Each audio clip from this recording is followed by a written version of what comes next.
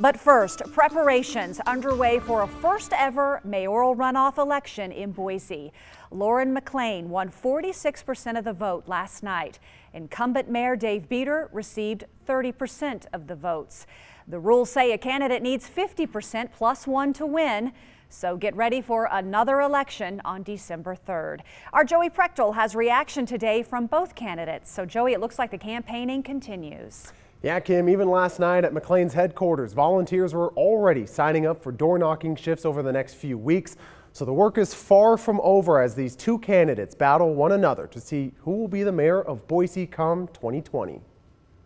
We can make history if we give it our all in the next 4 weeks.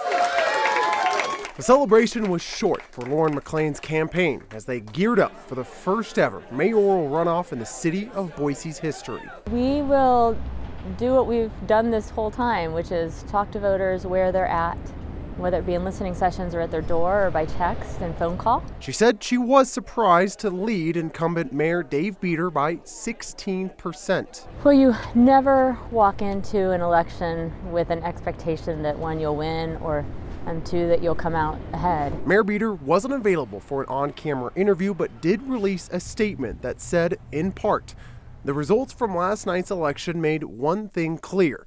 The people of Boise need more time and a robust dialogue to determine who their next mayor is. I welcome the opportunity to distinguish myself even more with my main competitor, Councilmember McLean.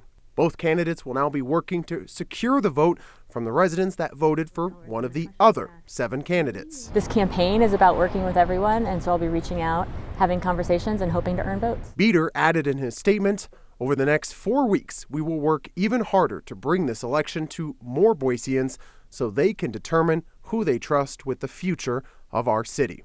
Now, if McLean were to win, she would make history as Boise's first ever elected female mayor. That's a first, and it's something that I don't take lightly at all.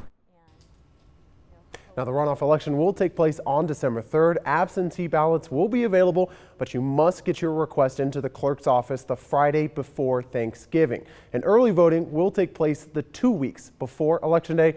The only day they're going to be closed during the week is actually on Thanksgiving. Kim? Well, Joey, what's this runoff election going to cost taxpayers, though, in Boise? Well, I did ask Ada County Clerk Phil McGrain that question, Kim, and he told me that it's going to cost the city of Boise $100,000. Normally, Ada County covers the cost of elections, but since this runoff is only dealing with the city of Boise, he did say that the city will have to pay for this election this time around. And